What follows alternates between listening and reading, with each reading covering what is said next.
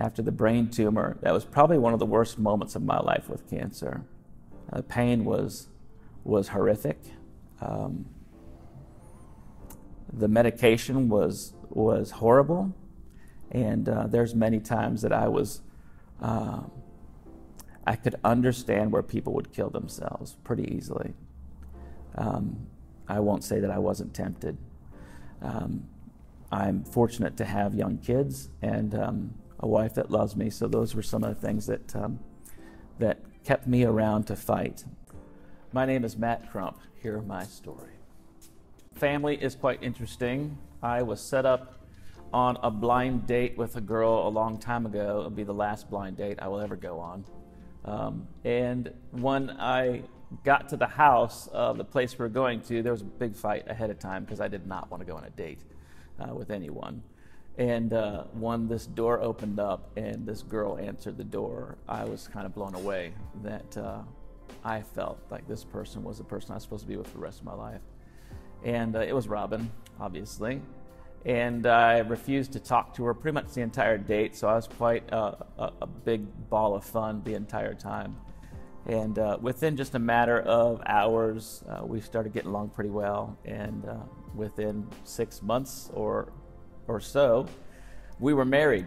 So it was quite interesting how fast things went. And most people thought we were crazy, and we probably were. From there, she joined me in the military. We got stationed in Berlin, Germany, which was a fantastic time for both of us. And then came back to the States. And my wife and I waited to have kids for quite a while, about 15 years into our marriage before we had our first child, Michaela. And then 3 years later, we had our second, which was Garam. And it's just been fantastic to actually be a little bit older as parents and to enjoy the life that we get to have with Garam and Michaela. So in 2010, I had gone to an event in Florida, and I ended up having some pain. And when I came back, I went to the doctor and found out that I had a hernia. So when I went in for the hernia surgery, just a short period of time went by, and it didn't seem to work. So I had to go to Duke this time for another procedure. And when we got there, the person that looked at me noticed a spot on my back that my wife pointed out and said that I needed to have that looked at immediately. Turns out that it was the right thing to do because it was cancer. This was 2011, and it was melanoma. So we went through a couple of surgeries, had some lymph nodes removed, and within a year, they thought everything looked pretty good, and I just went back every few months to every year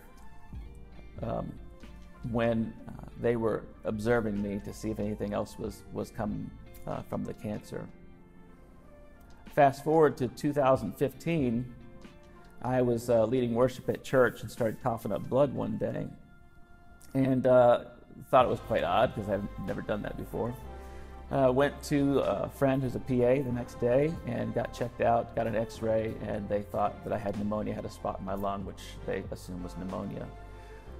Put me on a bunch of meds, and a week went by and nothing changed.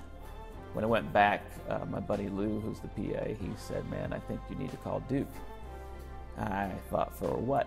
For pneumonia? And he said, "No, I think this could be something coming back." So that was a big shock, especially when they told me that I was cancer-free. I wasn't. It was in my lung, but it didn't start there. It started in my adrenal gland, and it went to my lung. I was running a big business at the time, and the economy was tough. The cancer was not easy, and made a decision to shut down the business. It was one of the worst decisions and hard times in my life. We were passionate about it. I was, and enjoyed relationship with the community. So to say goodbye to that was a big deal. But within 2 months of shutting the store down, I started having some problems with blurred vision and lights flashing before my eyes, all kinds of things. Thought it might have been migraines or something. Was told to go to the hospital again. Found out that I had a bleeding brain tumor. So I was rushed back to Duke for emergency brain surgery. Proof that I did have a brain, at least. So cancer in itself is tough enough, and there's times that I've had to deal with a lot of personal things about knowing that somebody says you could die, obviously. And I talked about my kids that we waited a long time for, and to consider that I may never see my daughter get married or my son rock out with his first band or whatever he wanted to do. It really hits you hard. So then there's things you just have to deal with all the time. Obviously the brain tumor disappeared because of surgery. Lung tumor disappeared, and there's still several areas in my body that has not disappeared that we have to watch all the time. It could spread in a minute. It could not spread again. Living with that in your mind is difficult.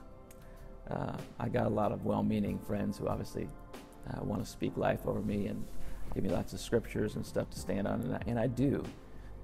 But every day you wake up and you feel it and you know it's there, I have to deal with it. That's been tough. The side effects are some of the worst things I have to deal with on a daily basis. Things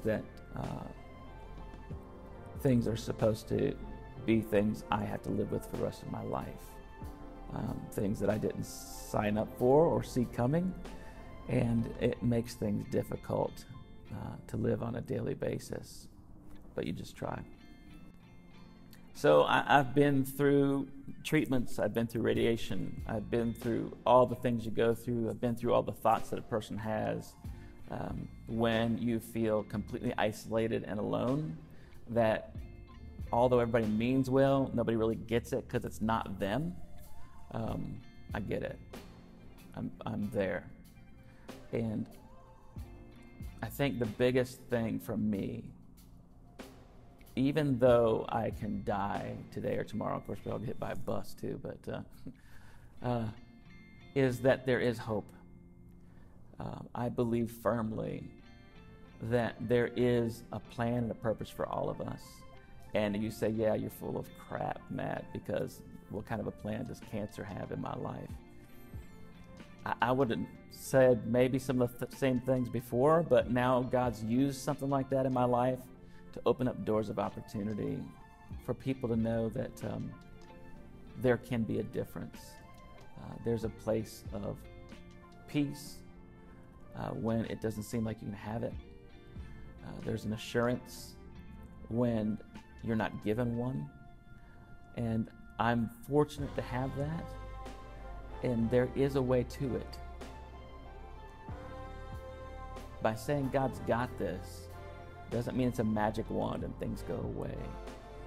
What it's saying is that He has it and I don't, because I can't do it by myself.